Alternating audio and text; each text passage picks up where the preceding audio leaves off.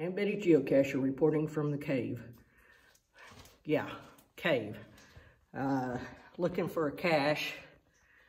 Not having a whole lot of success right now. Had to come down this crazy ladder. Rob and Andy are topside trying to text to get a hint on where it might be. Yeah. Hang on. Okay. Rob is texting for a hint as to where it might be. So stay tuned. So while we're waiting, I'll give you a tour of the place. Let's see. Back in there's some likely areas.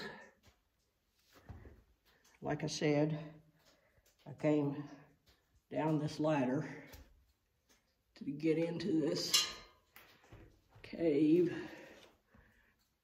Up there on the ceiling are about 100 bazillion trillion little cave crickets everywhere, and a couple of nice stalactites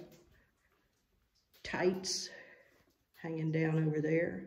It's pretty drippy. I've been down in that hole down there to look with no success. Looks like people have had campfires down here. I have found a flashlight that's busted and a used condom. Yeah. So that's like a really romantic place to bring your gal. No thanks.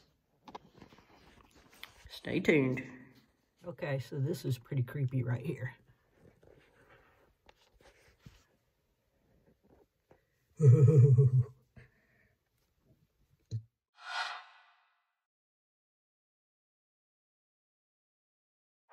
Spoiler alert. Don't watch this part if you are planning to search for this cache. Or maybe you want to. But anyway, I have not found the cache.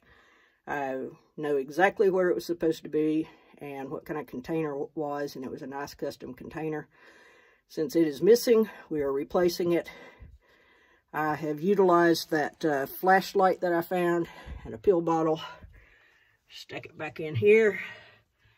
And I'm going to use this nice flat rock as camouflage. What do you think? That looks pretty good. Okay, so now let's film trying to get out of this place. I'm back in here in this narrow passage. So I gotta squeeze out. Hang on. There we go. All right. That's what I was in right there. All right, and now we get to climb the ladder. Are you ready? One rung is missing, so you got to start way up here. So, hang on. And here we go, up. All right, up the ladder.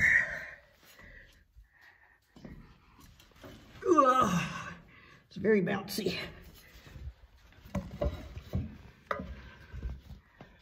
And there's the opening, and you might be able to see Andy up there. All right, I need both hands now, so Antbedy out. No cache order.